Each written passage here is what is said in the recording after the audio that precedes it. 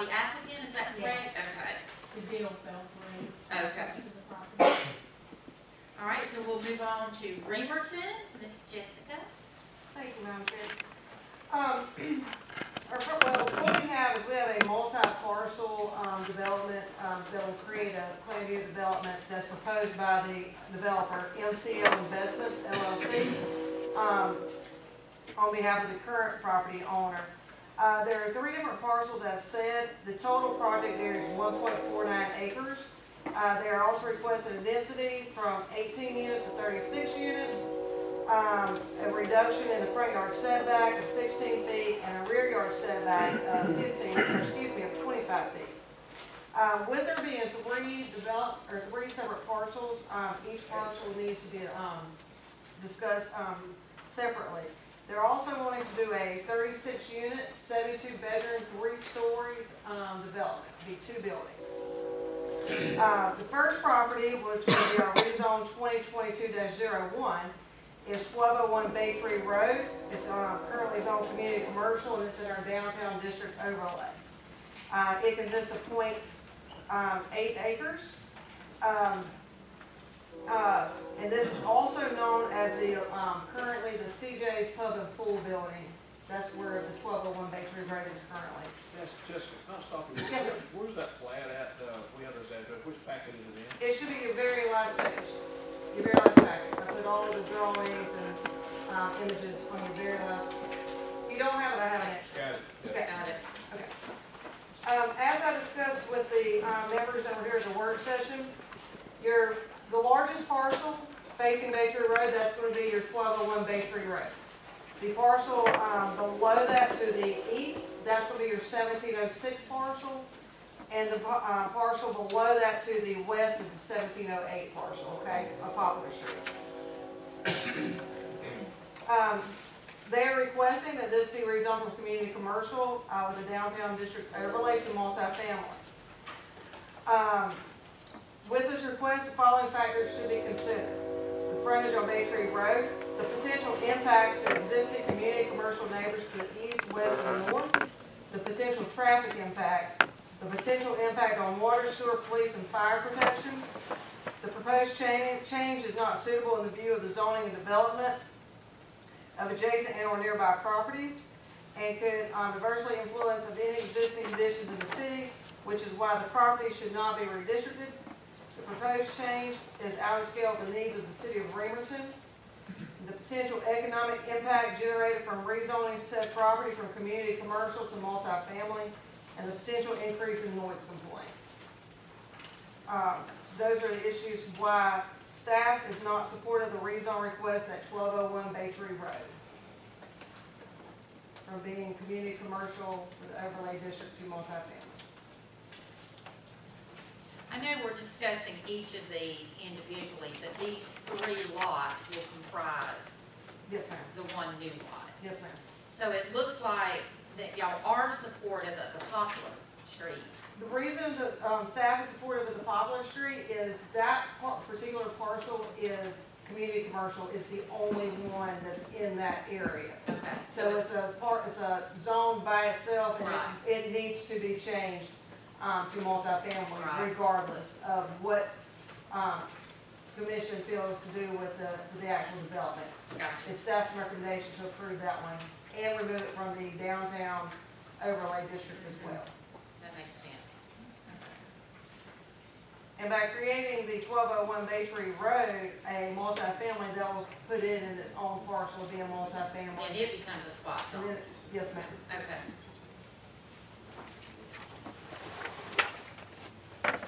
Commissioners, y'all have questions?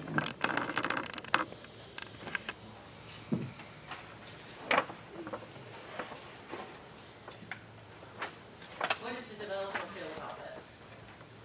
They currently own Baytree Ridge. I believe we came back in either 2019 or 2020. I can't remember the exact year it was, but it was one of those 2 years where the developer asked to buy 2 other parcels that were next to Baytree Road, or excuse me, Baytree Ridge, and they they're putting in 3 buildings right now, correct? Yeah, they're in the construction of right now 3 buildings. Okay.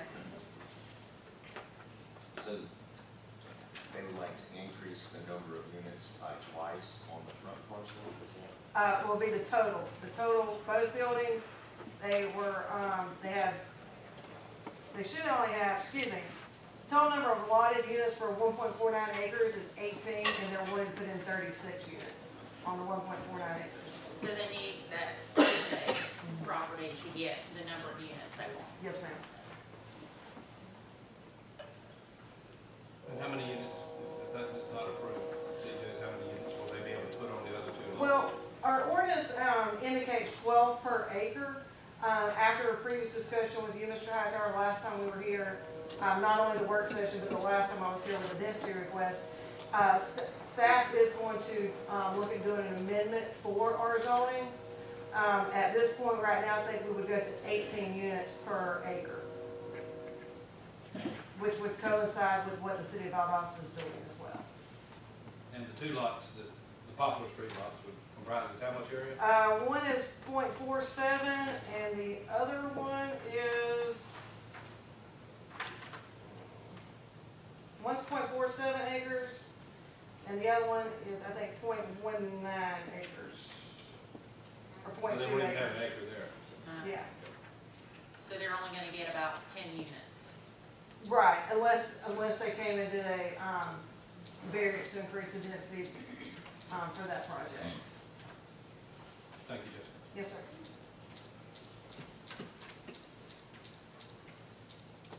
Has there been any discussion about changing the orientation of that lot?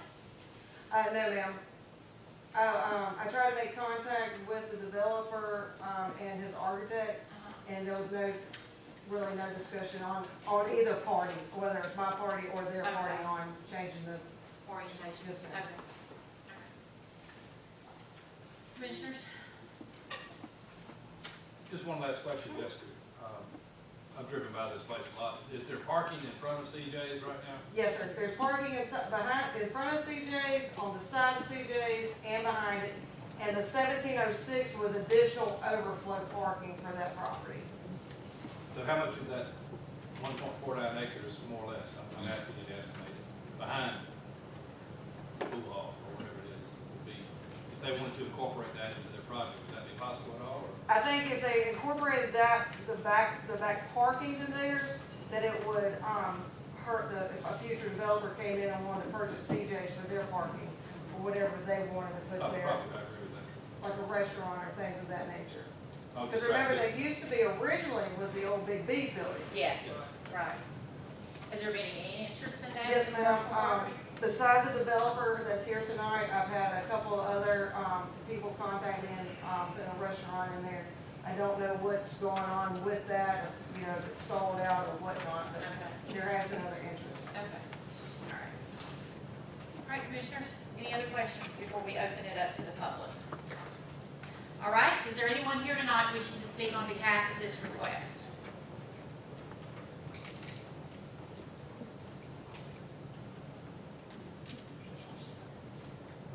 Jack Langdale, 701 North Patterson. I'm here on behalf of Matt Wood, the developer.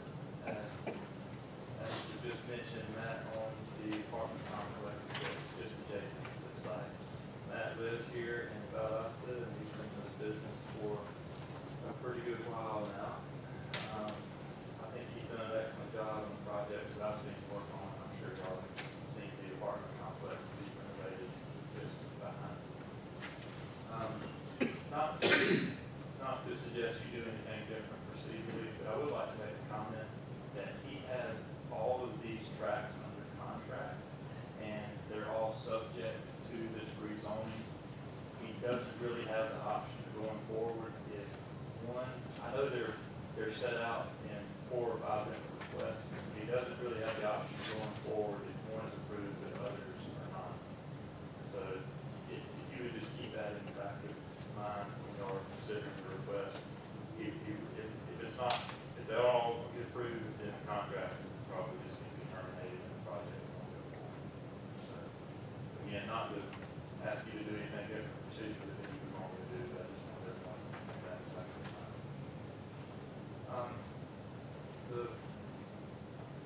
The zoning is consistently CC in the Remerton portion that is facing Baytree.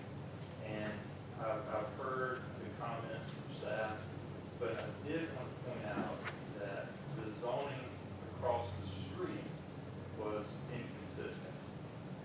And the zoning on the east side, if you stand in the parking lot, look towards the SU. And the zoning just behind it is very accepting of multifamily. I think there are either 5 or 6 apartment complexes facing Baytree back from the east, and several of which you can see from this parking lot. I think they're less than 2,000 feet away. So although this section may not be multifamily, it's definitely an area that has multifamily in several different directions. And in addition, if I'm looking at this map right, it appears multifamily actually touches the backside of this parcel. I brought the map up. We don't have the zoning map in the packet, do we? I don't believe so. You have to do. Can we just pass it? Yeah. So this is. Yeah, that's the parcel I was telling you about earlier today. So, can I? Yes, All right, please. okay. So when the city council, because I talked with Mr. Langdon about this earlier, I know we talked about this at the work session. This blue parcel right here, that's your 1708 parcel. And right there, 1708. Okay. 1708, when the city of Remerton redid their design guidelines and their zoning map in 2007, they put that parcel automatically as multifamily. The reason they did not do the property next to that as multifamily, left it as commercial, was one reason they squared this off, that was also a predominant business at the time in 2007, and they were utilizing that parking area, that overflow parking. So what they did was they just kind of squared it off. Gotcha. And that's why that property is zone community commercial, which is why staff's recommendations for that property, that particular parcel, is to turn it into multifamily. Okay, gotcha. Yes, sir. The point I want to make about this, that I've heard spot zoning thrown out, creating an island. This tract literally touches a zoning classification that we're asking for. So it would not be spot zoning. You could talk about it facing Baytree one way, but the adjacent parcel is zoned in that, and that's what we're asking for. So, also, I want to talk about the building as it sits. And I know it's been Big D before and CJ's before, and I don't have numbers of exactly how often that building has been used, but just judging on my memory from the last 17 years since I've been here practicing law, I can't remember it being occupied as a business very much. I can't imagine it's been more than a couple of years. It's just been very inconsistently occupied, and I don't know the reason for that. I don't know if the block building that was originally constructed there just hasn't set up well for CC use, but I just know from what I've watched, it has sat empty for the vast majority of the last 17 years. It looks bad. I was there today. The sign looks bad. The building is empty, and it's just a desolate looking area, and it has been consistently for a long time. If you look at the layout of what has been filed, and I don't know if everyone has this, I'm happy to pass this around as well, but the concrete block building that is currently CJ's, if you're standing at Baytree facing the property, it's just on the right side, and it's just a big concrete parking lot. That's all it is. If you look at what's proposed, you can see the front of the apartment complex. If the developer actually used the style that was recommended by staff of historic appearance with extra brick and good metal siding and stucco. It's not, they're not going cheap on the apartment. They're doing what was recommended from Remerton staff. And if you just look at what it would look like with the landscaping, with this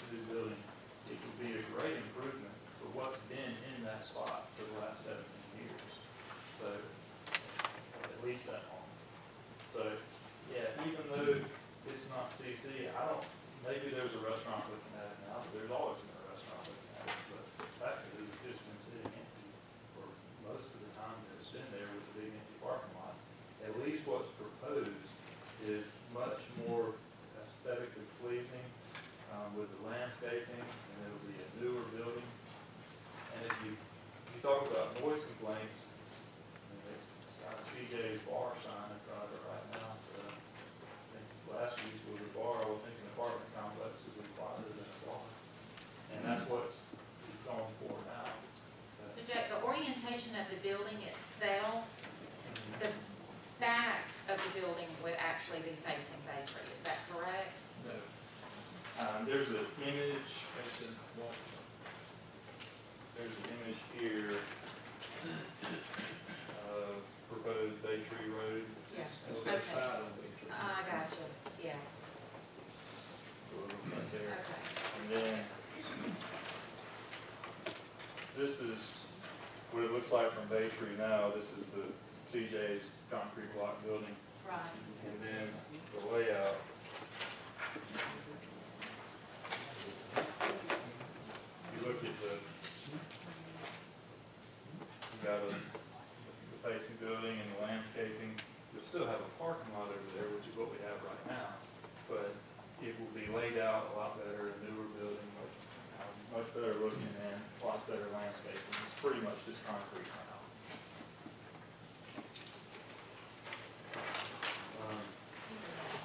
Mr. Lowndes, I'm referring to this page here, this map that you just had in your hand. Yes.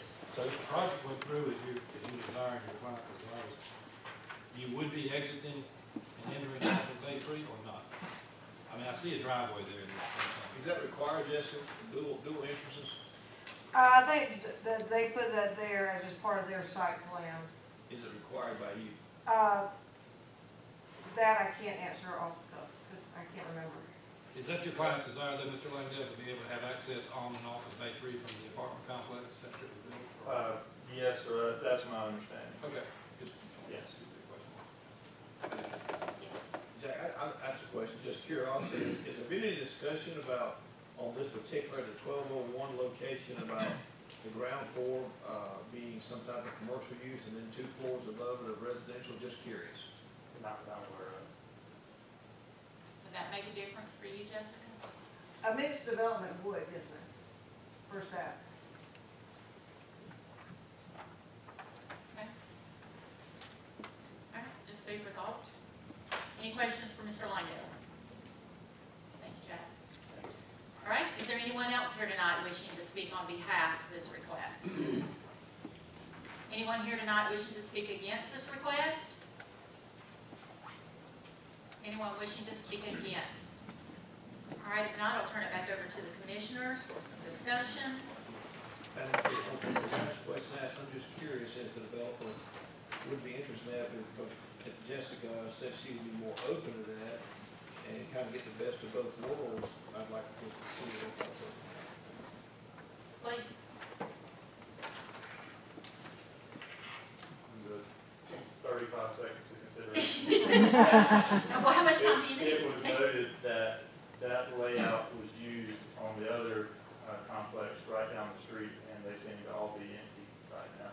Okay, And we prefer not to keep it follow strictly that same residential. plan, Okay, given the proximity of the one that's not doing well. okay. Thank you. All righty. I have a question, Jessica. Sure. What are your main concerns for losing the CJ's property? Concern from staff would be losing an additional community commercial property. It's been noted, we've been visiting with each other quite for many years, and the community commercial properties that we've had, we've tried to do mixed use. We've tried other things, and it just seems that the community commercial just keeps dwindling and dwindling, and staff wanting to keep that one property, 1201 Baytree, alive as a commercial property at this point. Okay. Can I ask Jessica a question also? You may. I'm gonna time limit, I know. So I just wanna go back over your key factors, Jessica, Yes, sir. and I do agree with you that, not that, I know the frontage on Baytree Road does not necessarily give me heartburn. Yes, sir. And I do agree with you on number 3 about the potential traffic impact. And indeed, there has to be an outlet right there. I mean, how far are we from the nearest traffic light? I mean, because sometimes it's backed up past CJ's. Well, with the turn lane, Yeah, where it turns, the next property is your Dollar General. It's at the corner of the Dollar General and, Melody and Jerry Jones, so we're 100, 200 feet. yeah, the turn lane actually extends down to CJ's almost, doesn't it? I know it's backed up past there sometimes. Yeah. We really need to, for you to do some discovery on what Yes, is required for them as far as the get in and get out. To me, that's a pretty important driver. Another thing I need to ask you is, how concerned are we about the impact on water and sewer in Remerton? I mean, if this was someplace else, this many units, would we still use that as a factor? I don't believe, well, staff doesn't believe that it's really as much as your water and sewer, which it will impact our utilities department, with additional services that we provide, but also our police and fire. As you know, we're a small town, we have 9 police officers total, that includes our chief and our investigator, but we're still a volunteer fire department. We have one person that is a full-time firefighter, he's our fire chief. And if anybody's noticed, read the news or noticed where Lowndes County has went to actually manning full-time stations because the volunteer rate is declining rapidly daily. Is there some type of agreement in place in the city of Valdosta to rush a fire truck over there at a moment's notice? Only if called. Only if called? Only if If called. something's burning, is that a need to call? Well, depends on, the reason I say that is because we get fire alarms all the time. Fire alarm, I burnt up my spaghetti because I wasn't paying attention, the water boiled out, says fire alarm, there's no reason for Valdosta to come. Right. However, if it's a true structure fire, they're coming. And that's what we're concerned with. Yeah. Yes, sir. We're concerned about a structure fire, yes. But Remerton still has to, they still have to respond to all of those calls where Right. my fire alarm again, I was cooking and the smoke alarm went off because these apartment complexes have those automated fire alarm systems where it hits a dispatch person, they dispatch automatically. Jessica, what is Remerton's long-range goal as far as bringing in new residents? Are y'all looking for single-family residents? Just long range, what's y'all's goal? The goal would be for more single family towards the backside towards the inner circles of where Remerton is. Okay. Which, we do have several. That was a hot topic years ago, Right, where they were coming in building all those houses on Wayland Park, right. Edgewood. And you have to note something too, we're, all but 15 acres built out. So let's be truthful. Either a developer comes in and they've done what Mr. LaHood has done and he renovates the current property that's already there, which we have other dilapidated buildings as well, or you have to go up. Unless you put in you could put in a nice, Wayland Park area, where they're 0.14 acres per house, a little 3-2 cookie cutter house. So, Okay.